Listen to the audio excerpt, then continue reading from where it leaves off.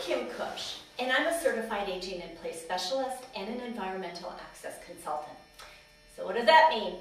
I help the aging and disabled populations live independently, confidently, and safely in their homes as long as they can. They don't need to change where they live, just change how they live. Let me show you, because we're going to adapt like that. Here I am, whether I'm in a wheelchair or my house guests are in a wheelchair. I need to use this countertop to put my makeup on.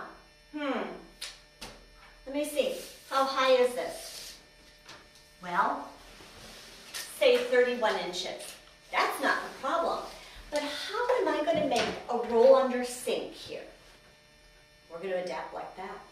We're going to remove these set of drawers, and then my entire wheelchair and my lower body will be able to roll right under. In case of emergency, here's my cordless phone. What if I need help when I'm in the bathroom? Keeping in mind that 1 in 3 people fall in their homes and 60% of them occur right here in the bathroom. And emergency light. Well, ideal. In every room of the house, we should have this emergency light. It's 3 in 1. And not only is it an emergency light that is always going to provide you light when your electricity goes out, but it's also a flashlight. And I don't even have to touch any knob.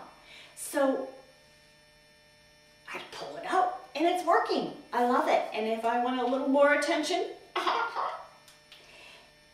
here we are in our bathroom, safe and sound. Adapt like that. I have these 2 hot and cold handles.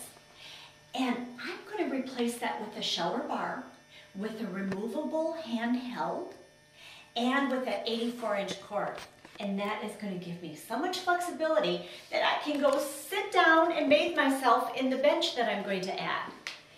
So again, I will remove my barrier of the handles, which are not easy for anyone with any kind of arthritis or fibromyalgia.